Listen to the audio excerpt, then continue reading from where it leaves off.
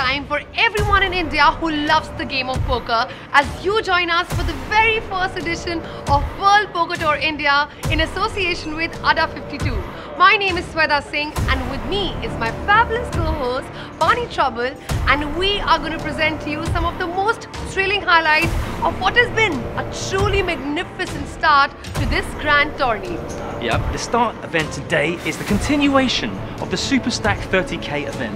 It actually started yesterday. There were 295 entries, which is a huge amount, and they played through to the early hours of this morning when the bubble burst. And 31 players survived, and they sat down today behind us to play on till the final of that event.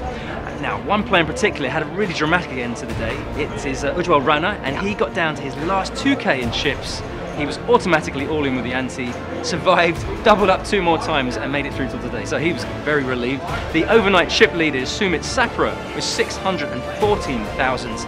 And the total prize pool for this event is 80 lakh rupees. But of course, the tournament winner at WPT is what really every single player wants. So they'll all be going for that.